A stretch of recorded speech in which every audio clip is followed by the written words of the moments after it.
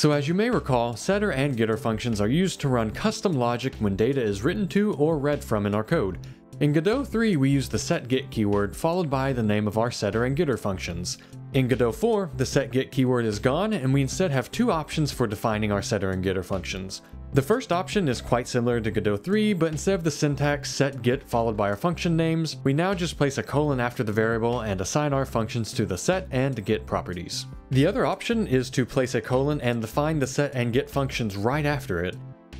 So why care about running custom logic via setter and getter functions? Well, as an example, let's say we have a game where the player's health should always be afloat between 0 and 100.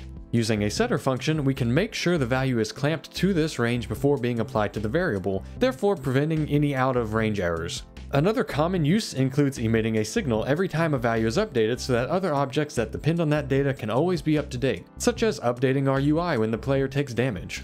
For getter functions, one common use case is to conditionally calculate an expensive value if it's not already available from a cache, which can also be combined with a setter function so you know when the cache needs to be invalidated. But you can also use them to do things like hide a long or complex path to a resource, or to obfuscate any data transformations that may need to occur to make an object externally useful. There are of course other uses for setter and getter functions, but this is just a few ideas to kind of help you see how this can be useful. And that's all I have to say about setter and getter functions in Godot 4. Not too much to them, but they do come in handy. And as one last note, you may recall that in Godot 3, setter and getter functions were not internally called by default, but that is no longer the case in Godot 4. Your setter and getter functions will now always get called regardless of who's operating on the data.